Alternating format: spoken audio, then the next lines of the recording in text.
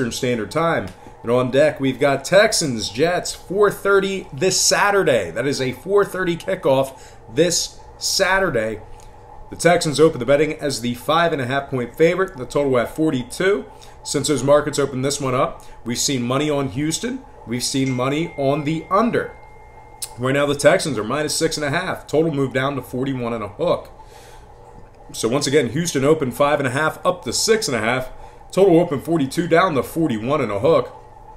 59% are leaning Houston, 61% shaded toward the over. The Jets are plus 230. Houston's minus 260. The Jets are just 5-8 against the spread overall for the year. They failed to cover in 4 out of their last 6 at MetLife Stadium. New York's putting up just 20 points per contest. They're also throwing for just 190 yards through the air. Now, Houston on the other side, they're 5-2 against the spread in their last 7. They successfully covered the number in 3 out of their last 4 on the road. Houston's 9-1 straight up in their last 10 ball games. Their defense is allowing just 19 points per contest on the year. Their defense is also allowing just 88 rushing yards per game. Now, total-wise, Houston 5-2 to the under in their last 7 away from home.